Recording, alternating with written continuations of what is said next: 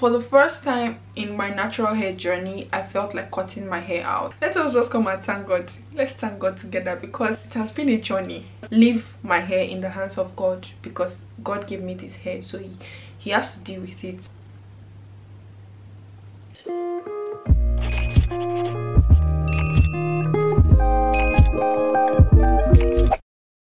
Hello guys, welcome back to my channel. If you're new to my channel, hi, my name is Okings. Thank you so much for stopping by.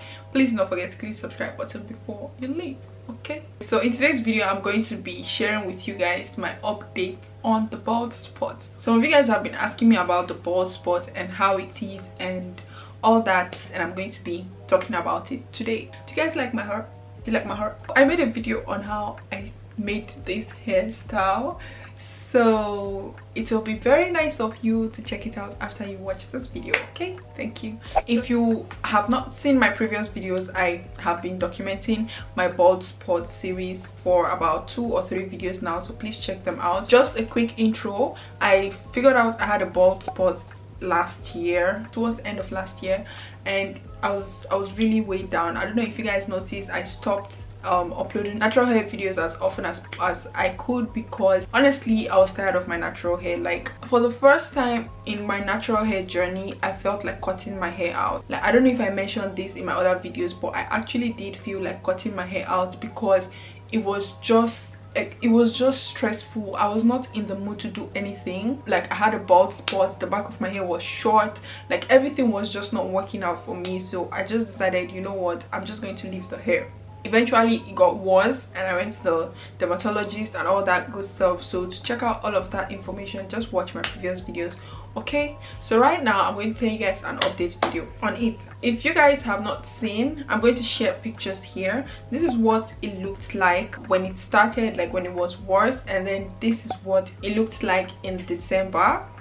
So this is when it started and this is in December, and this was when I was still taking the medications, but I was not really doing much with my natural hair. I was just doing the basic washing it, deep condition, and probably moisturizing it once and then leaving it until I want to style it or until I feel like moisturizing it. And this was in December. So in December, mid-December, I decided to focus on my hair and actually put in effort, because I've never put in so much effort into my hair, like as much effort, intentional effort, I would say. I put in effort but not intentional effort. I decided I'm going to put in intentional effort. If I don't see any difference, I'm just going to, you know what, leave my hair in the hands of God, because God gave me this hair, so he has to deal with it.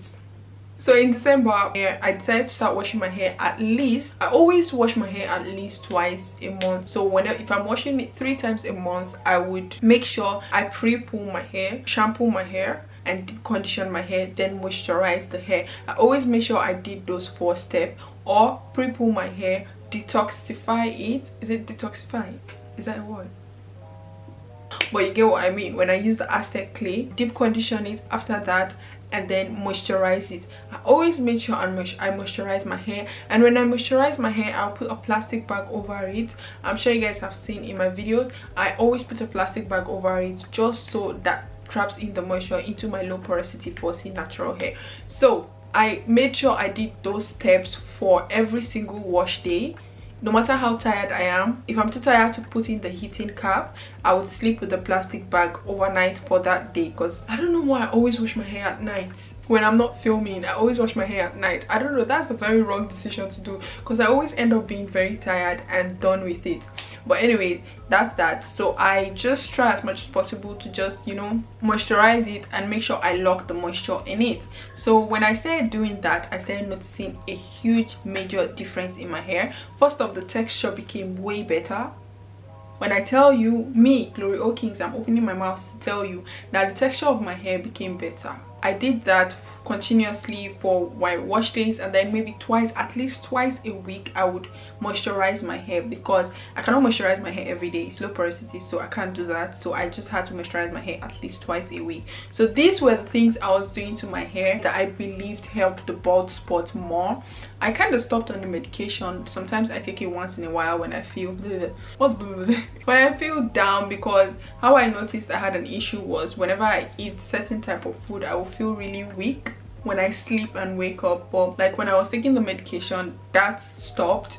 So whenever I started feeling that way, I would go back to the medications and take them. The next thing I'm going to share with you guys now, the results of what I did in December and January and the difference. So now this was in December. I took this picture in December. I always take them on my on my Snapchat camera roll. So this is what the hair is looking like in December of 2020.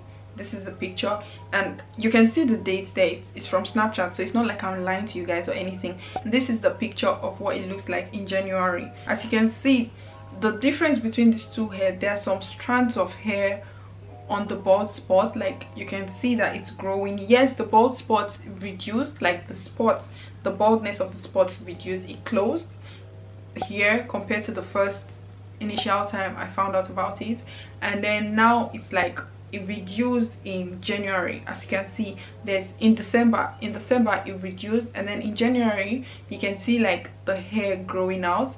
And today is I'm recording this video on the 4th of February, and this is what my hair is looking like. I took the February picture today, and this is what my hair is looking like, guys.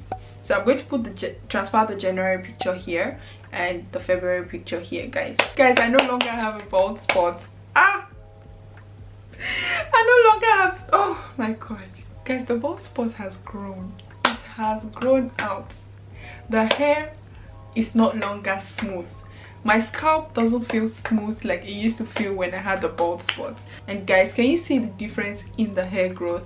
Like this is 1 month difference or 2 months difference compared to how it was in December and how it is now in February. So guys, let us just come and thank God. Let's thank God together, because it has been a journey, emotional journey, physical journey, stressful journey. I'm not even going to lie, because at a point I was down emotionally due to this bald spot. So this is what my hair is looking like. So my hair has grown, guys. Oh, let us thank God. Let us guys, thank you, Jesus. I'm just very happy and very thankful that this hair has grown, and I'm so thankful to you guys for your support, because you guys have been sending me nice messages, like nice, some of you guys commented on my videos.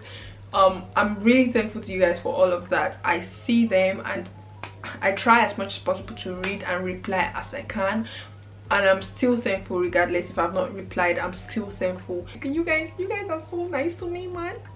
I'm so thankful. By the way, if you're someone who has experienced bald spots and you're healing, or you're just experiencing bald spots, just try to stay positive about it, okay? And if you've healed from your bald spots, let me know what you did. Did you do, was it medications, or did you like take care of your hair better, or how exactly did you like overcome the bald spots?